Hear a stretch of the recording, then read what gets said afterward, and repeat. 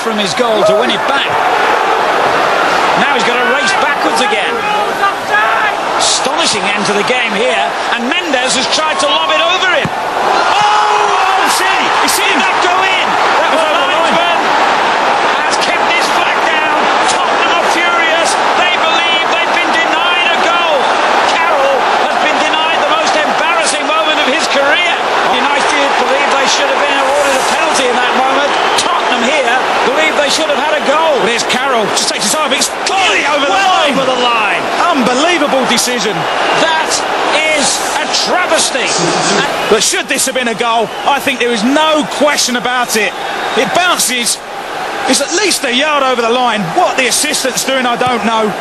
He certainly wouldn't have been level with the ball, but I'm up here on the gantry, I'm 50 yards away, I can see that that's a goal. Well, we have seen some astonishingly poor refereeing decisions in this Christmas and New Year period. None as bad as that. Linesman Rob Lewis will look back on that moment with huge embarrassment, I'm afraid. Well, he's a long, long way away from it.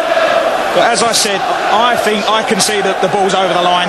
That blank scoreline lies a story of real drama and controversy here at Old Trafford.